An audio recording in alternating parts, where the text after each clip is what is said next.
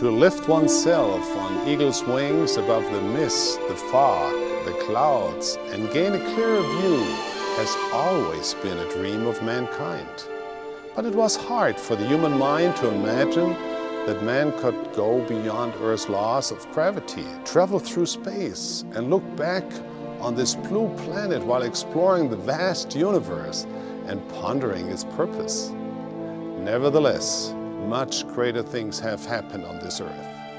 The Son of the living God, the creator of this universe, came to live here and prepare a way that we may live eternally.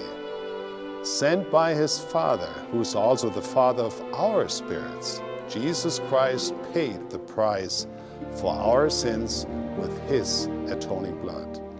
He opened the door for all mankind that by obedience to the commandments of God and the sacred ordinances and covenants restored through the prophet Joseph Smith, we may return one day to our Heavenly Father. As an apostle of the Lord, I testify that this Jesus Christ lives today, that he is the Savior of the world. He is the promised Messiah, and there is no other way or means whereby man can be saved. He is the life and the light of the world. He is the word of truth and righteousness, and his gospel is a way of life that, if lived, will bring great joy and happiness to the world. The restored gospel of Jesus Christ has the power and blessings to overcome and take away earthbound, self-centered limitations or boundaries. He who was born in a manger and resurrected from the dead has the power to lift us up, to see more clearly our true and divine identity. The psalmist said, "Unto thee, O Lord, do I lift up my soul." Through him, we will be able to see things and our fellow men as they really are.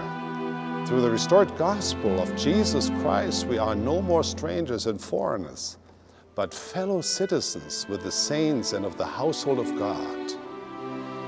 The Savior himself has given us the charge to go and share his gospel and its eternal blessings with everyone on this globe, with every tongue and people.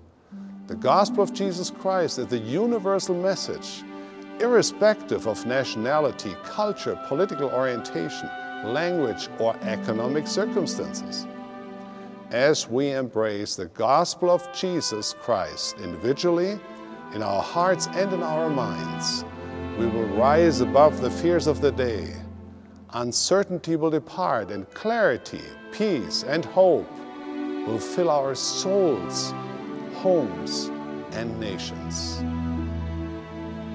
I testify that Jesus Christ is the Prince of Peace, the Redeemer of us all. He is our personal Savior. He lives and he loves us. He has prepared the way that we may more clearly see the purpose of our planet Earth, the purpose of families, and the purpose of our individual lives now and eternally. In the name of Jesus Christ, amen.